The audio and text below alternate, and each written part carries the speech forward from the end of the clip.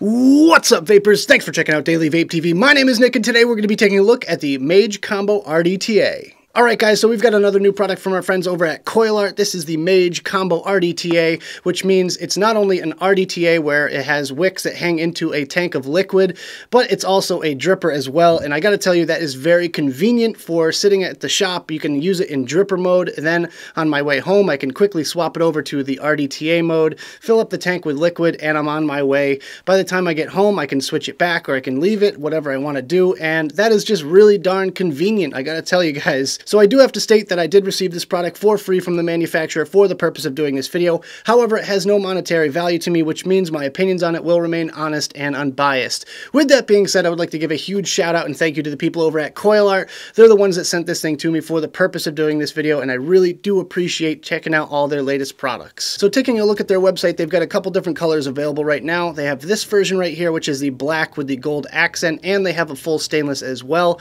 You're going to be able to find these for around $35 to $45 depending on where you look, but I did find a good deal on them, so if you guys want to pick one of these up for yourself, I'll leave a link in the description for you guys down there. But without further ado, let's get right down to it. Let's go down to the close-up view and take a better look at this thing. Alright guys, so as you can see, I've got my Mage-Combo-rdta in its original box, so let's talk about the packaging real quick and then we'll get a look at what's inside. So, first thing you'll notice is that it's got this nice little shiny finish here on the picture of the tank. The rest of the box is matte, which is kind of artsy and cool, which is why I like it. But in any case, they've got the CoilArt logo, Mage-Combo-rdta, and RDA.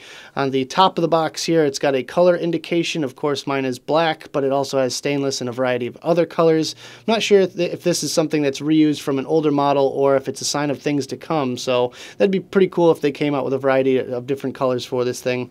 And on the bottom here you can see they have their social media links if you guys want to check them out online. Also on this side here you have a 4mm 24mm indication, that's the diameter and the capacity obviously. And on this side here just another Mage-Combo-rdta. On the back you have your little scratch and check authentication thing and the contents of the box, but that's pretty much about it on there. So let's take a look at what's inside. So taking off the little sleeve, you have a CoilArt logo there. Inside the box we've got our Mage-Combo-rdta, which we'll be taking a look at in a second here. You also get a spare glass piece and a tank band, which is a nice touch. You can never have enough tank bands and spare glass pieces, of course. You also get a set of these velocity style posts, which you can replace on the deck if you so choose. If you don't like the ones that come with it, you can completely swap them out, and you get an extra set of screws as well. Also, you get this bag here, which contains some O-rings. It's got a full set of O-rings if you need to replace any single one, and the actual RDA base plate as well. So there you go. That's what you use if you want to turn it into an RDA. And finally, you get this little black screwdriver, which is a nice touch. You can never have too many of these things. I probably have a million of them kicking around. They also include a little kind of parts guide, I suppose. Really not, I couldn't even call this a quick start guide because it's super basic. Just basic list of the parts itself. Kind of would have liked to have seen maybe a little something, maybe an instruction on how to change it into an RDA or something like that, but fortunately they left that out. So while we take a close-up look at the tank, let's just run through some of the specs here real quick. We've got a 24mm diameter, 54mm overall height. It has a 4mm juice capacity. It has adjustable top and bottom airflow. It's 24 karat gold plated building posts, interchangeable building post, velocity style deck included. Extra bridge posts are included. It uses peak insulators throughout the device. It's made of 304 stainless steel and food grade Pyrex, and it has a gold plated 510 connection as well. So with that out of the way, let's go over some of my favorite little features on this device here. So let's start off with the top cap section and go down from there. First and foremost, we have a nice wide bore mouthpiece. I'd say it's about as wide as, you know, a Kennedy or something like that. And it's got a really nice shape to it, very comfortable to use, and it's made out of Delrin, and it doesn't heat up or anything like that. This airflow adjustment section is metal, and it has 4 air holes on one side here, which is matched on the opposite side there. It has dual O-rings, which make it fit really nice in the chimney, and you're never going to lose this top cap because these O-rings are really nice and chunky, and they stick really well. With that, there's no single coil airflow option. So unfortunately for you single coil guys out there, you're going to have to deal with that dual airflow or find a way to block it off somehow. Moving on to the little chimney section here, the top cap, if you will. You can see the CoilArt logo there. You've got your 4 air holes and the bottom airflow section there. And it's matched on the opposite side. So not much else to show about that. But once we get into the deck section, as you can see here, it's got this really unique clamp design, which I really like. Spring-loaded clamps work really, really well, make for very easy building. I've got my standard build on there right now, which is 7-wrap, 26 and 36 gauge fused Claptons. And it fits really, really well. Actually, I think I could go even a little bit bigger with it and still be okay and have plenty of room in there. It has dual O-rings, which keep the top cap section on, and you can see the bottom airflow right there coming up there, and it's about the same as a Kennedy, I would say. It's a pretty decent replica. Nice 24-karat gold plating too. I have no issues with the gold plating on this one. In the past, a few of the gold-plated Chinese models had a few issues with it, but this one here seems nice and solid, and it's going to last a long time. If we unscrew this section here, we can see the wicking holes that go through the bottom.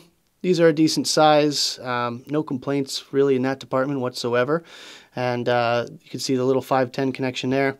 Now, how you turn this into a dripper, fairly simple. You just take your little bottom cap section there and just thread it on. And the threads, gotta say, pretty smooth, no real complaints there.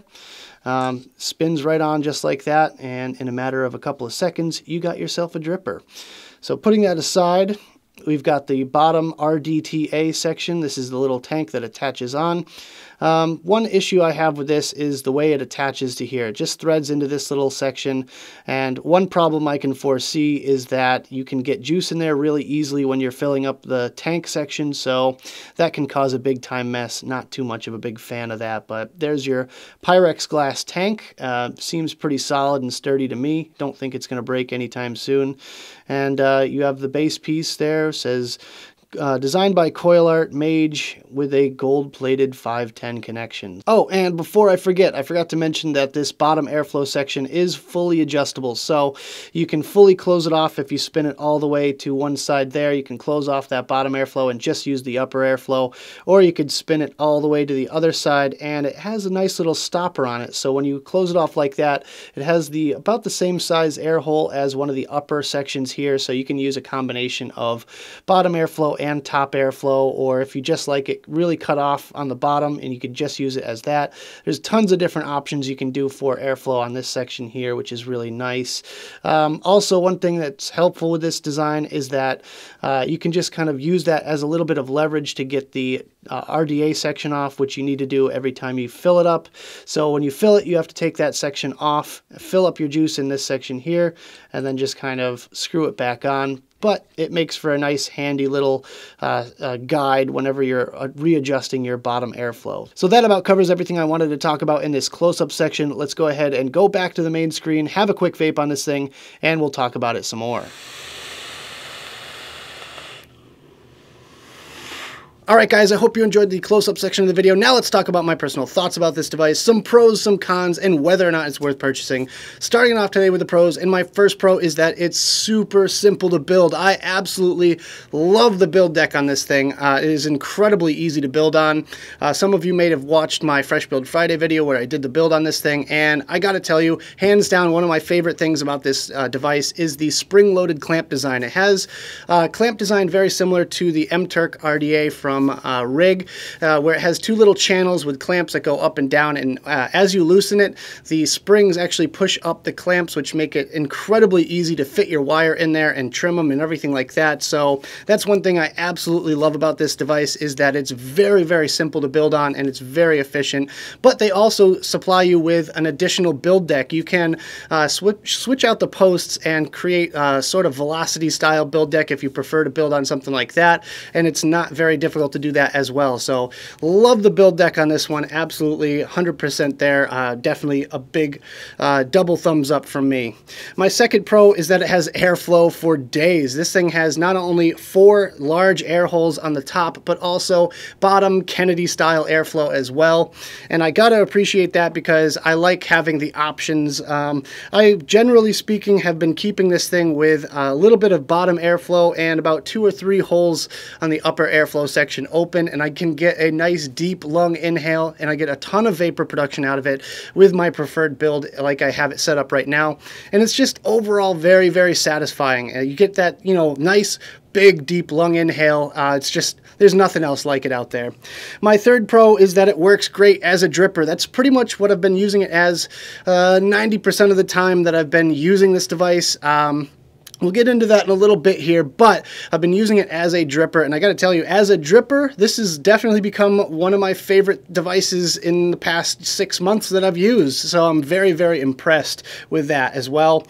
My fourth pro is that it's easy to transform from a dripper to an RDTA. You don't need to change your build or anything like that. It's simply a matter of unscrewing your device, taking off the little bottom plate, filling up the tank with juice, and screwing it back together as a RDTA. And it works great. It is super easy. It takes no more than like 2 minutes to do, and for me that's great because I always, you know, transition. I don't drip and drive. So what I like to do is fill up my tank before I leave the shop, attach the little dripper section to it, put it back on my device, and I'm off and driving in a matter of minutes. I don't have to fiddle with anything. It's just really, really streamlined. And finally, the price. You really can't go wrong for, you know, under $50. This thing is a great deal. Normally you would have to pay, you know, twice, obviously, for two different devices. You'd have to buy a dripper and you'd have to buy an RDTA. Well, with this one you get both, and they're actually lower than some of the drippers out there, the average cost of, you know, a decent dripper out there now. So with that, I think there's a lot of value for your money just built into this thing here. So that about wraps that up. Let's go ahead and have a couple more vapes and we'll move on to the cons.